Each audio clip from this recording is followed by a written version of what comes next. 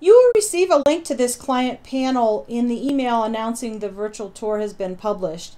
And what I want you to know about is the things that you can do within the client panel.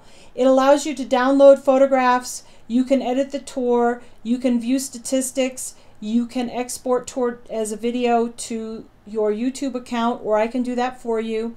It gives you the links to the tour, and you can also order another tour, but that's usually better if you just call me on that one.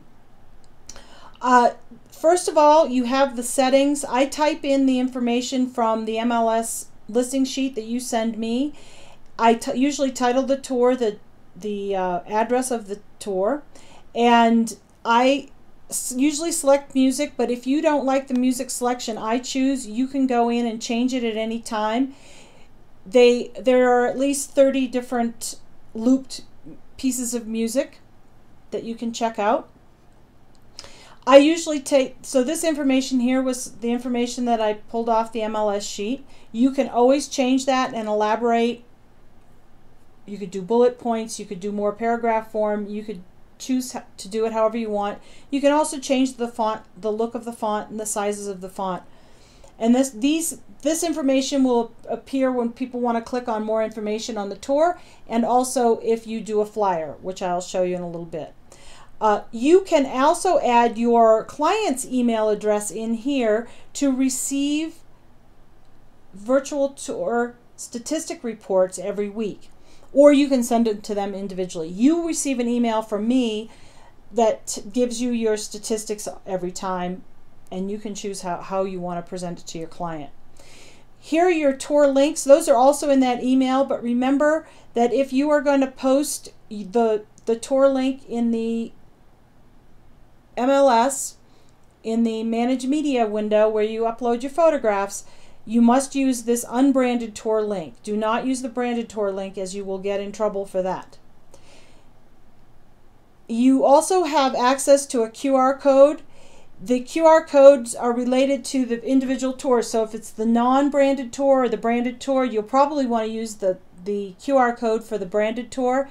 You would then click on this. You could copy the image, or you could save the image as, and you can save it into your folder. I would title it the street address so that you don't lose that. And then from here, it popped up into another window on my computer, so I'm going to go back to the tour window.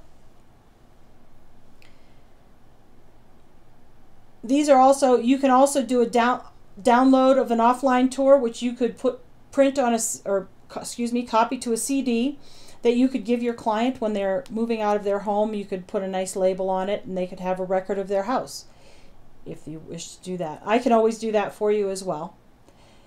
Here you can download all the tour images. I highly recommend downloading the zip files and saving them onto your computer.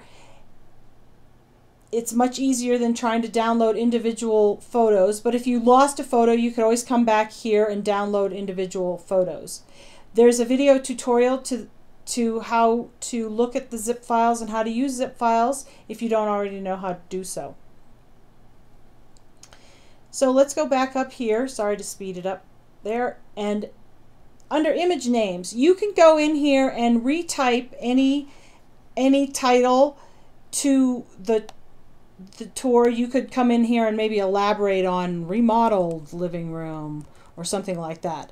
But since this is a live tour, I'm going to type this back in as it was. So, and then in this box here, you can type in some more descriptive information if you want to elaborate more on your tour. So that will update all your photos. Over here under image order, you can move by right-clicking on your photo and dragging it over and dropping it in. It automatically saves it. I'm going to put this back because, again, this is a live tour, so we want to keep that. You also have the option to create a flyer. This flyer is something, so if somebody clicks on the virtual tour under flyer, this will pop up. They will see this preview flyer.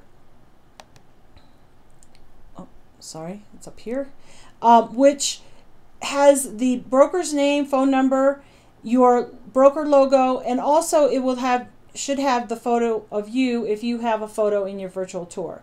It also gives the description from what I typed into that box, the descriptive box, and the big QR code is right there. So you could actually use these flyers if you wished. We'll go back, and what I want to do is show you, you probably wouldn't want all the photos that were chosen here. That just automatically selects the first 6 photos. So probably you would want to have probably a better image, maybe this image here for that room, and this here. Then, because that living room is very uninteresting, maybe you'd put the master in here, and you would probably want a good shot of the kitchen, the backyard. Let's see, we'll put the backyard here because that's going to bump that out. And here's the deck off the master. So maybe you would put in an order like that, then you would save the flyer so that that's what it'll look like in the future. So just don't forget to save things if you don't see something coming up that says saved. I think that's about it. If you have any questions, feel free to give me a call and let me know if I can help you out, or pop me an email. Thank you.